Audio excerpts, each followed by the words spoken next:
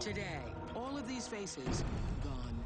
Their deaths were 100% preventable. A husband, a father. How did you feel when you realized that you had killed 2 people? Was 30 days in jail enough?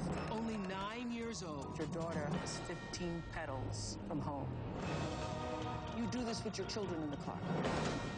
Watch this with your teenage drivers, with your husband, your wife, everybody you love who drives a car. A life-saving encore. Next. What began as a show has turned into a movement because of you. And we're just getting started because I'm beyond passionate about this issue. And I'm not going to stop until we can put an end to the deaths and the injuries that have happened because of people talking and texting while they're driving. You're going to hear today some shocking statistics. But for me, what really hits home are the faces of the people who we've lost because of our addiction to cell phones and other devices. Now, these victims, I believe, are our angels, and it's up to us to make sure their deaths are not in vain. When you know better, you do better, and my hope is that after this show, you will know better. Since we first brought you this show 2 months ago, more than 27,000 accidents have happened, and more than 1,000 people have died in just 2 months. Think of how many deaths it took all of us to get to wear seatbelts. Let's not wait that long this time.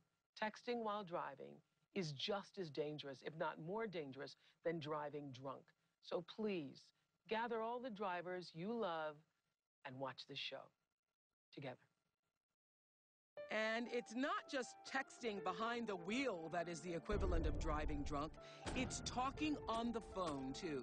They are both considered forms of a dangerous practice called distracted driving. Almost 6,000 people die, and 500,000 are injured every year in crashes caused by drivers whose hands or minds are off the wheel. Studies show that a driver just talking on a cell phone is 4 times more likely to get into an accident. Distracted driving has become an epidemic, and more states are finally beginning to lay down the law. So far, 19 states and the District of Columbia have banned texting while driving. And in 7 states and the District of Columbia, drivers can only use their cell phones if they are hands-free. A year ago, Shelley and her husband, Darren, were happily married parents to 3 beautiful girls. On Shelley's way home from a doctor's appointment, life, as she and her family knew it, was over. Well, Erica is my little sunshine because she lit up the house, you know. She was making us laugh before she was a year old. I was on my way home. I was on the phone with my father, and I said, Dad, I have to go. There's lights and fire trucks at the end of my street, and I don't know what's going on. And there was all these people and a child laying on the ground. And I had no idea it was my daughter. I saw her bike, and it was mangled. And I realized she had an accident. The driver of the SUV says that she was distracted by her phone. She hit her head on with her 5,000-pound SUV. The neurosurgeon made it very clear she was gonna die. I spent the night with her that night. I held her, cried. I kissed her, I sung to her. I just needed to have time with my girl. Do you see this beautiful girl with this beautiful smile? That was my daughter, and she's gone now. I cannot get her back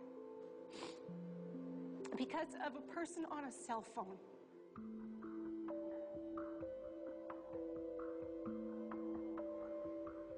You said it was 2 days before Thanksgiving. Correct. Yeah, a year ago. Yes. And this happened. Yeah. Tell us about that day. It was a good day. With 3 girls, and busy, and I didn't get a chance to spend a lot of time, you know, checking on all their rooms. How old are the girls? I have a 13-year-old Jessica. Erica was our 9-year-old, and I have a 4.5-year-old Valerie. Mm-hmm. I had spent the day redoing Erica's room. I was excited to see her when she got home and show her that I switched out and put on her holiday bedding. She and I love to do those things together. Love the holidays, love to decorate. And I went to the doctor. So I'd broken my foot running and got the okay that I didn't need surgery. I was on my way home. I called my dad on my phone on my Bluetooth. Didn't use my phone too much, but I did. And was driving up, and I saw all these people surrounding a child on the ground. I got out and ran over and saw my daughter's bike all mangled, and a woman standing there, and an SUV, and I was completely blown away. I had no clue what had happened. And my daughter was laying there still, and my husband was there. And they told me that she had hit her. And the driver said, I'm so sorry, I didn't see her. And they started to cut my daughter's clothes off, and it was hitting me. This is very, very, very serious. And we were rushed to Children's Hospital, and we spent the next 2 days in absolute hell. Mm-hmm. But you had been on the scene already. Yes. Erica was riding her bike home from school, and I was just waiting for her to get home. And my neighbor yelled for me and said, Erica has been in an accident. She's been hit by a car. And I ran outside, and Erica was just around the corner from our house. She was 30 seconds from being home safely, just about to make the turn to come home. I know you had said this to the producers, that your daughter was 15 pedals from home. 15 pedals on her bike from being home. So I know now you think the laws should change because, you know, as we're going to hear time and time again in this show, most people think they can text and talk on the phone and they can handle it, and it's the other people who can't really handle it. So what needs to happen, I strongly believe, is that the laws need to change to put us all in check. Is that what you're working for? Absolutely. Very shortly after this crash happened, my husband and I have become very proactive in trying to make a change in our state in Colorado. And I kept going down and testifying, and I said, you've got to change this law. You've got to change this law so no one else has to be in my seat right now. I don't want any other parent to have to go through this, or a husband to lose his wife. And we have been trying so hard to get this law changed, and we're going to continue until it happens.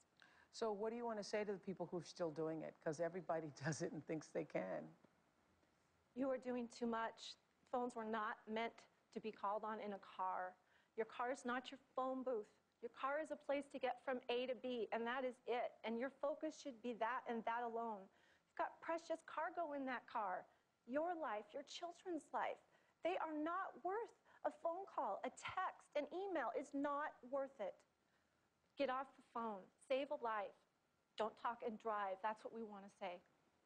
Don't talk and drive. Thank you, Shelley and Darren. Thank you. And in the name of your daughter, thank you. So, throughout the show, you're going to hear stories from more families who have paid the ultimate price for our deadly habit. And it's a habit we can begin to change today. A series of articles about distracted driving in the New York Times inspired me to do this show. One of the pieces was about this woman, Jennifer Ford, from outside Oxford, England. She is sharing her tragic story in hopes that no other mother experiences what she has. My daughter, Victoria, she was 24 years old. She was a fashion designer and she was very beautiful. She really was the most loving daughter, and she was my best friend. On the night of